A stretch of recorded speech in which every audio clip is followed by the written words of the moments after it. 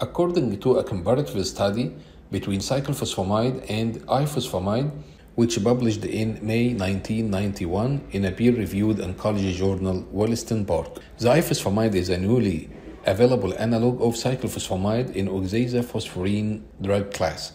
Cyclophosphamide has been marketed for 32 years, which means now around 60 years, and it remains a highly effective agent for a wide cross-section of malignancies. Ifosphamide has a similar spectrum of anti-tumor activity, but has different pharmacokinetics that could provide advantages in efficacy. Although ifosphamide has been substituted for cyclophosphamide in many therapeutic regimens, it has not been proven superior to cyclophosphamide in any cancer. The ifosphamide current use in non-investigational therapy is for metastatic testicular carcinoma and sarcomas. Ifosphamide has a disadvantageous toxicity spectrum compared to cyclophosphamide and a greater financial cost. For most malignancies responsive to an oxazophosphorine, the analog of choice will remain cyclophosphamide. We finally should also know some crucial information pertaining to cyclophosphamide and ifosphamide. When it comes to the cyclophosphamide,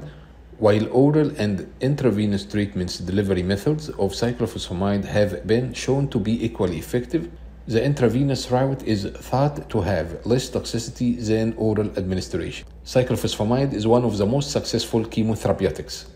Cyclophosphamide has proved to be safe and has revealed its many capabilities and versatilities of clinical uses. The cyclophosphamide is cell cycle non-specific alkylating agent that prevents cell division by cross-linking DNA strands and decreasing DNA synthesis. Cyclophosphamide has a potent immunosuppressive activity, and it is a prodrug that must be metabolized to active metabolites in the liver.